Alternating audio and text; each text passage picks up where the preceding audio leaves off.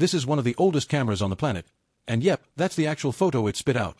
To kick things off, he mentally time travels a few centuries and zooms in on this shiny plate. That's the battlefield where the image is going to form, the place where light and chemistry throw hands. Light isn't just pretty, it starts reactions.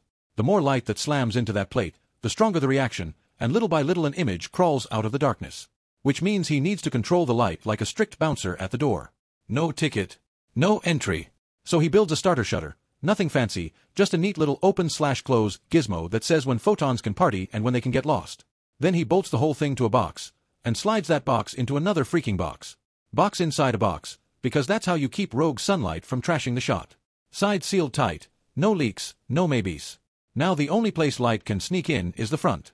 But to see what the camera's doing, and to actually nail focus, he grabs a glass plate and sands it with silicon carbide until it turns nicely frosted. Frosted glass is the secret sauce. Instead of light blasting straight through, it scatters on those microscopic scratches, bounces around like a pinball, and, bam, you get a faint, ghostly preview. From there, he can frame the scene like a pro and line up the shot. Give it a second, let the chemistry cook, and watch the image start to whisper its way onto that plate. He grabs a wooden board and drills the tiniest hole in it, so small you'd almost miss it. Then he sets it up in a spot drenched with light, ideally under the blazing sun. On the other side, he places a piece of frosted glass, sometimes covered with a dark cloth to make it easier to see. And there it is, a weak, upside-down image. Why inverted?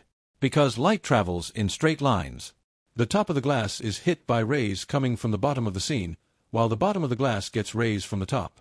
The image looks faint, though, because that tiny hole only lets in a trickle of light. Make the hole bigger and, boom, you lose the sharpness completely. No crisp picture, just a blur. To fix that, he reaches for a converging lens.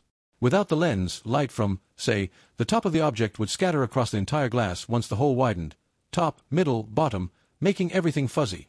But with the lens mounted inside a PVC tube, something magical happens.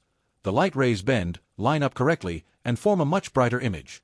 Still upside down, but now sharp, focused, and alive with detail.